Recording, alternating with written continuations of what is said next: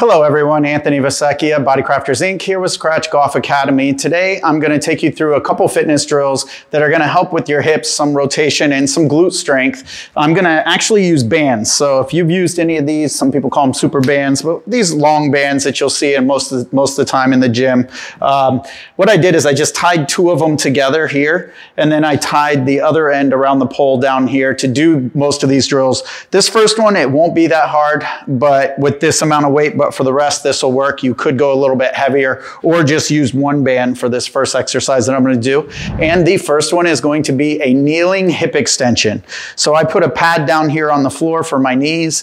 You're going to step into your band, put it right here around your waist, and then drop down to your knees. What we're working on here, and I'm gonna move off to the side so you can see as well, but what we're working on here is trying to get to that extension through your golf swing, what we call in most sports is more of a triple extension, and I'll demonstrate that real quick standing. A triple extension is if I'm going to jump, I'm going to extend through my hips, I'm going to extend my feet, and then I'm going to also extend my back. So triple extension is in golf when you get to this position, you're in triple extension, not necessarily on every single joint because that ankle's not at it, but all the rest is on the trail side.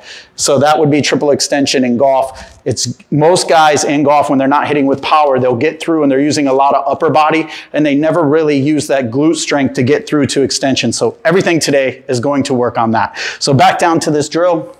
This is going to be kneeling hip drives, or a hip extension.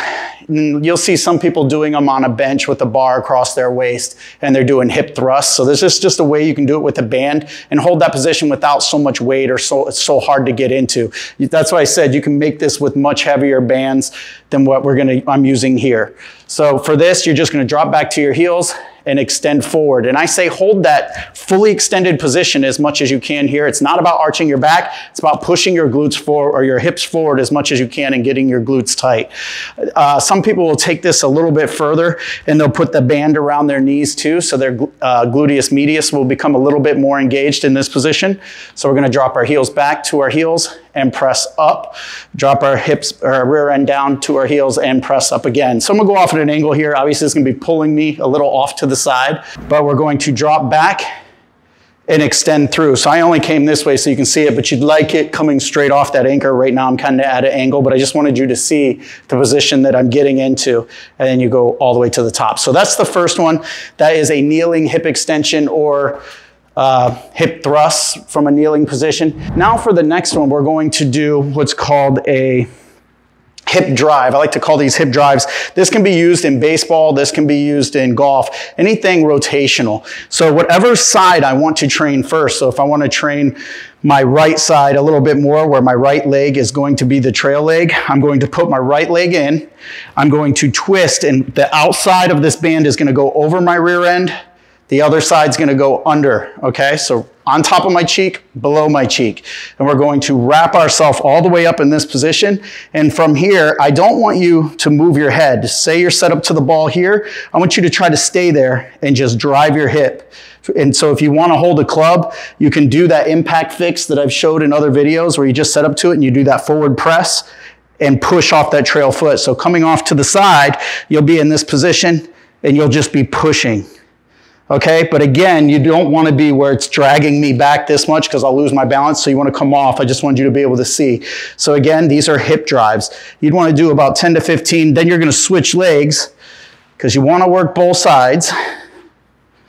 But ideally, you do a little bit more on the right if you're a right-handed golfer, a little bit more on the left if you're a lefty. Roll yourself up and hit the other side as well. But keep your head down. Try not to move it too much and just get used to that halfway down your backswing to impact position. Okay, so back to the right side again. See, I already messed up. Make sure you get in there right. This way, lift, turn.